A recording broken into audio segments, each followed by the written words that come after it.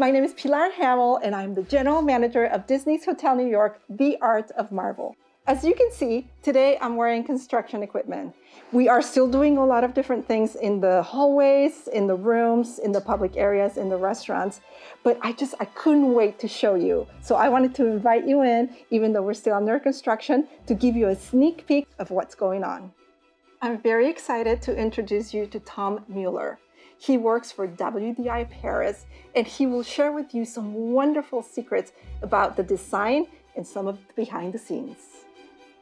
Disney's Hotel New York, The Art of Marvel, everything's in the title. We actually did such a clever mix, really a fusion of all the codes that are related to New York and all the codes that are related to the Marvel universe, and just tried to combine everything in order to create the best experience ever for the guests. There is such a great array of artwork on display in the bedrooms. There is in total 471 superior rooms in the hotel, and all the bedrooms and suites included, 561 rooms in total. And for all those rooms, we actually produced, printed, and framed over 1,400 pieces of art that are actually hanged on the walls.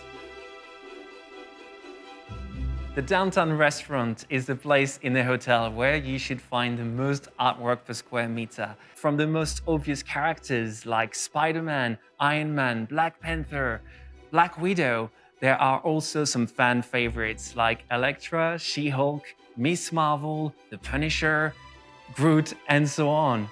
And we really have some pieces by iconic Marvel artists like Jack Kirby, Steve Ditko, and more recent ones like Scotty Young. And now you are in for a treat. Welcome to Manhattan Restaurant, which is a very elegant and contemporary restaurant that is the best place to relax, recharge, and enjoy the best Italian dishes around after a super day at Disneyland Paris. The central piece of this restaurant is a stunning lead sculpture, and it is actually made of 255 elements, and they've all been individually made out of hand-blown crystal.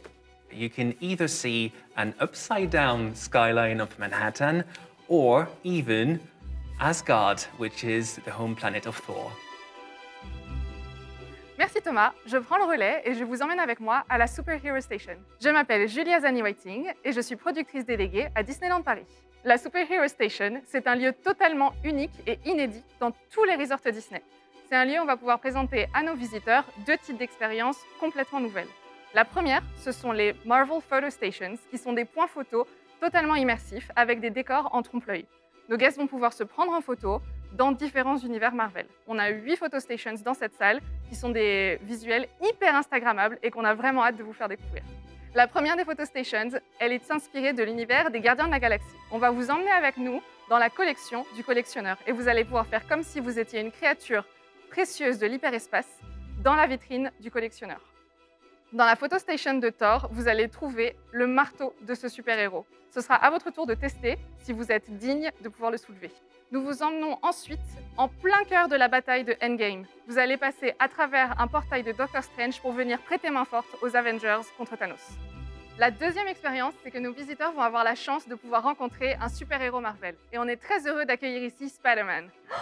Hey Spider-Man, c'est trop cool que tu sois là. On peut prendre une photo ? Trop bien, merci!